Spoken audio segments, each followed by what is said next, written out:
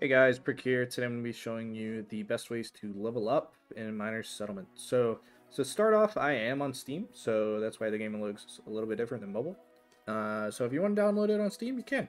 Anyways, to start off, from 1 to 20, you're not going to be AFKing anywhere. Best way to level up is the dungeon. So that's all these places, the Goblin Leader, the slime, and everything under it.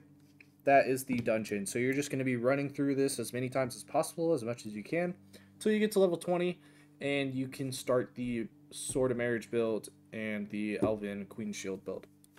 And then once you ruin those, you're going to go to the Skeleton Mage, or the Necromancer altar. You're going to go to all the skeletons, and once your build is full, once you get both of the runes on the Marriage Sword and the Elven's Queen Shield, you can AFK the skeleton champions down here.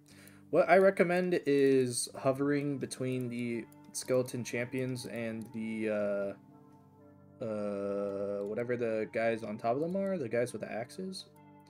Let's go ahead and yeah, so these guys, what are their names? I can't even tell.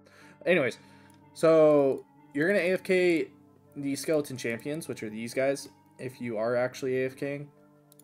So you just kill these guys constantly, and that's what's going to get you to 50. It still takes a while, I know, but these are the best ways to get Demonic Matter, one, and also XP at early game. Then you're going to kill the Necromancer whenever you can, because he gives a good amount of XP too. So once you're level 50 and you get to Mytar, you don't really have anywhere to AFK. You're going to still AFK the Skeleton Champions if you're looking to get XP. But once you go through Mytar, and you kill everyone possible, you're gonna create an Einlord build.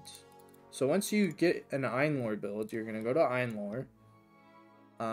So Einlord is after you beat Mytar, so you're gonna need an Einlord build. Go all the way through Einlord, and you're going to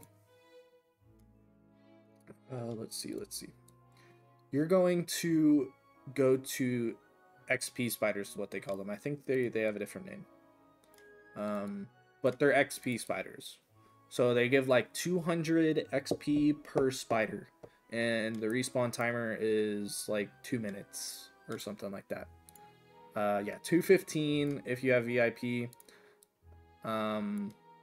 Yeah, 250 XP per spider. So this is the best place in the game to get XP. So if you're looking to get a ring, or if you're looking to get levels in order to equip a ring, then this is the place to do it. You're gonna go stay here overnight. Yeah. So this is the best place in the game to get XP. If you have any questions, leave them in the comments below. I believe I have an Einlord build somewhere on my channel. So yeah, thanks for watching. See ya.